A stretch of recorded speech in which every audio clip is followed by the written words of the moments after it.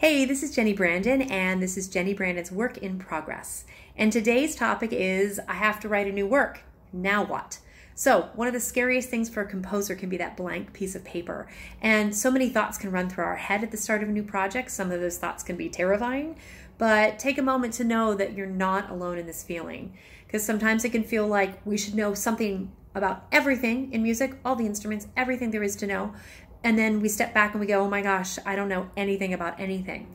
So it's okay, because we are constant students and we constantly get to learn and to grow and be better at being a composer by taking the time to research instruments, to research pieces, to talk to players, to talk to performers about their instruments. So that's okay. We get to be these students, and that's a really good thing. So it's exciting to get to learn things at the start of a new project.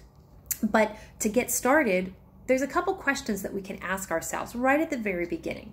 So you're going to think about asking yourselves these questions this week. And remember, there's no right or there's no wrong answers. There's no right or wrong questions. Some stuff to get you started.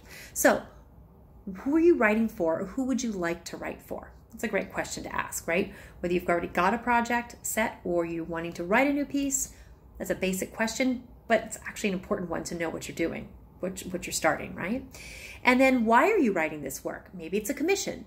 Maybe it's for a friend. Maybe it's for a special event. Maybe it's because you've always wanted to write that piece for flute and piano. But beyond this, ask yourself, why are you writing this piece now? Right? It might be answered by the fact that it's for an event or something like that. Or what's the intention behind the work? Because asking yourself this question can start to point you in the direction of answering, what is your voice? What is your style? And what are you trying to say in a piece? And so another couple of questions that I think are really important to ask as you begin this work is, what excites you about writing this work, right? Something's going to be very exciting about this new work. And then contrary to that, what scares you about writing this new work? Maybe it's an instrument you've never composed for, or maybe you're really nervous about the premiere event around the performance of this work. But whatever it is, be honest with yourself about your fears and your joys about writing this new work. Because once we can face these, we can really start to move forward past that fear place or that place of unknown and begin to really work with concrete stuff and concrete knowledge, knowing that we can tackle this.